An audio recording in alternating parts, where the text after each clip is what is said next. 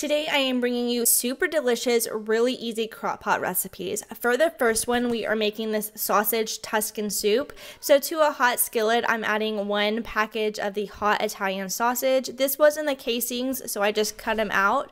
We are going to cook this until it's about 50% done. While that is cooking, we are going to cut up half of an onion and 3 cloves of garlic.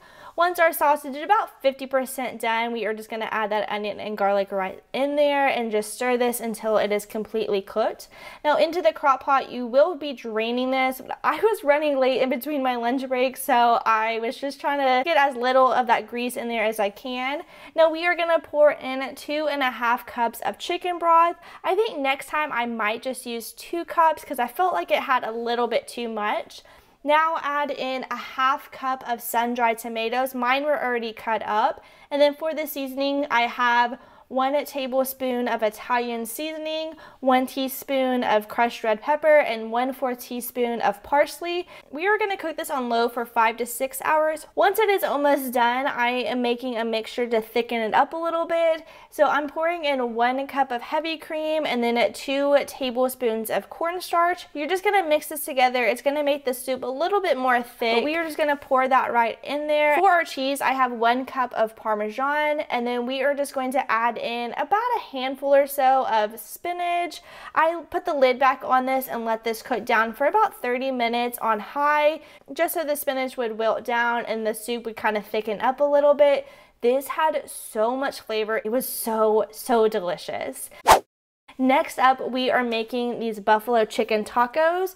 For our seasonings, we will need 1 tablespoon of ranch seasoning, 1 teaspoon of garlic powder, a 4 teaspoon of salt, a 4 teaspoon of pepper, and then 1 teaspoon of parsley. We're gonna add our chicken breasts into the crock pot, just making sure to spread them out, and then going in with 1 tablespoon of chipotles and adobe sauce. This just gave it a nice subtle kick. It was really delicious. Now pour in 1 cup of buffalo sauce. I'm using the Frank's, and then 8 ounces or 1 stick of butter. We are gonna put this on high for 3 hours.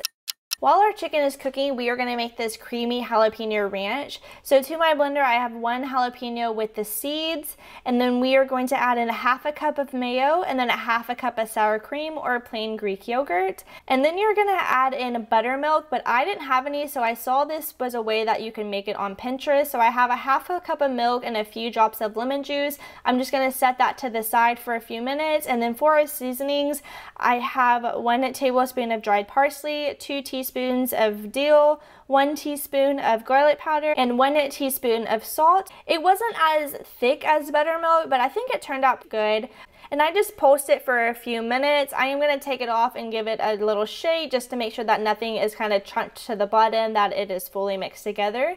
Now that our chicken is done, we are just going to shred it with 2 forks. This was honestly the most tender chicken ever. It was really good, shredded up super easily. So I am now going to be putting mine in a taco. If you didn't want to do tacos, you could definitely stop at this point. You could serve it on like a hoagie bun or even hamburger buns, but I am just going to add a little bit into these Carb Smart tortillas, add some cheddar cheese that I shredded up, and then we are just going to place this into our pan. I made about 6 tacos because these tortillas were a little bit small.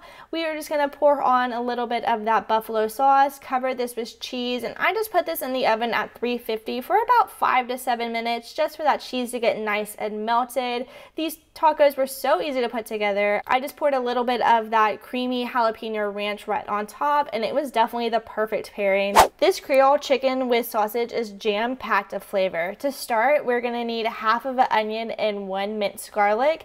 Add this to our crock pot.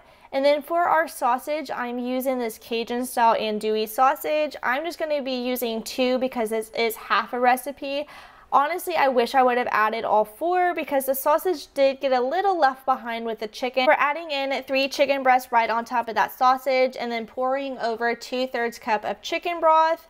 I'm using 1.5 tablespoons of tomato paste, just plopping that right on there. And then for our tomatoes, I have these fire roasted diced tomatoes. I used half of the can, but I really wish I would have added the entire can, but this is completely up to you. Now pour in 1/4 cup of tomato sauce. sauce, followed by our seasonings of 1 teaspoon of Creole seasoning and 1 teaspoon of cayenne. I really wish I would have added more seasonings because it's kind of lacked on the spicy side, but that is just me, who I really love spice. But I cooked this on low for 6 to 8 hours or high for 3 hours. In the last 30 minutes, we were just going to dice up 1 green bell pepper, and then I just added this in there. At this point, the chicken was basically done. I'm just going in with a spoon and kind of shredding up that chicken, but we will place the lid back on this and then cook this on high for 30 minutes, just until those bell peppers are done cooking. After 30 minutes, I went back in and completely shredded up the chicken. For me personally, I did add a little bit more of that Creole seasoning and some cheddar cheese, but this turned out so good. If you need some more crock pot recipes, check out this video here, and I'll catch you guys there.